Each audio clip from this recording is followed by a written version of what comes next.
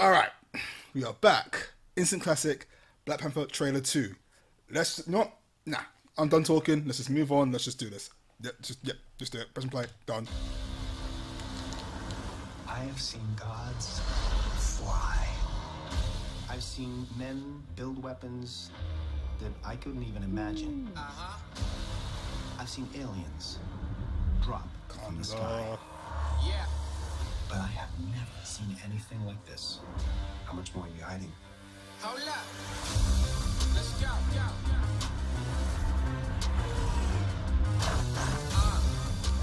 We are home. Wakanda! My son, it is your time. Angela! Yes! You get to decide what kind of king you are going to be. Don't freeze. I never freeze. Yeah, you don't! The revolution will not be televised. Show me my respect. Killmonger. And bow down. We own now. We own now. We only getting started now. Cause we own now. Just gotta think they know me now. Cause we own now. You and I'm a homie. Cause we own now. I waited my entire life for this. The world's gonna start over. I'ma burn it all. What happens now determines what happens What the? to the rest of the world.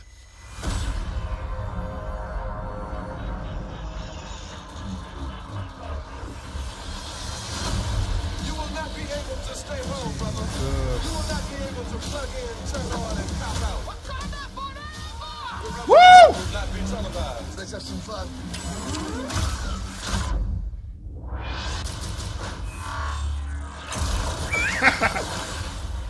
The revolution will be live.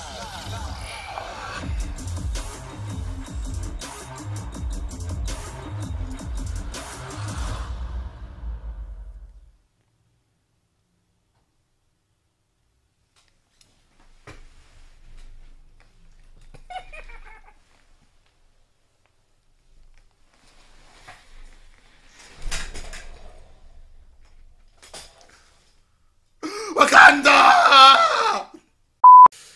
Well, what do I say to that? What do I say to that? Bring on February. I am gonna be there day one of booking days off of that. That's been That looks amazing. That looked. You saw a bit more of a Wakanda, which looks amazing.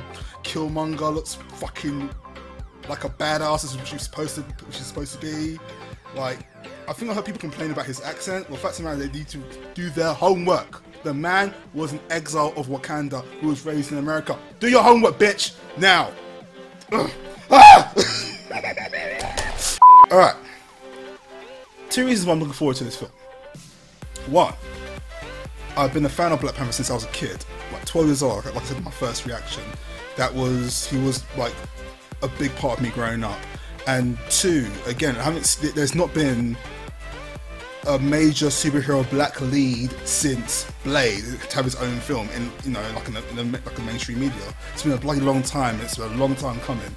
So this is going to be amazing. And Chad Boseman's been doing work all over Hollywood recently, and the cast is amazing. It's got Angela Bassett, the woman who should have been Storm. End of story. She should have been Storm. I can't stress enough. And sadly, I know for a fact that with something like this, which is going to revolutionise the film industry, which I think it will, there's going to be negativities, because I remember when Luke Cage first came along and people were saying it was racist because all it had was all black cast, which was, 1, not true, and 2, it was set in Harlem. Harlem is a predominantly black city, so I don't understand why it's a problem. I don't watch shows thinking that, oh, there's a lot of white people in there, that's overly white. That's not how you watch shows. The way you should watch a show, or a film, or anything in general, you should give everything. You should give everything 10 minutes. 10 minutes. If it doesn't catch you within 10 minutes, there's no point watching it. It shouldn't be because it's overly black, it's overly white, it's overly Asian. It should just be because it didn't grab you, didn't relate to someone, not because of the colour of their skin or because there's too much people of colour in it. I don't understand how that's a reasoning for a lot of people's views on why they don't like something. But anyway, I think I've rambled on enough. This is going to be an amazing event. I can't wait for this film. Oh, February cannot be soon enough.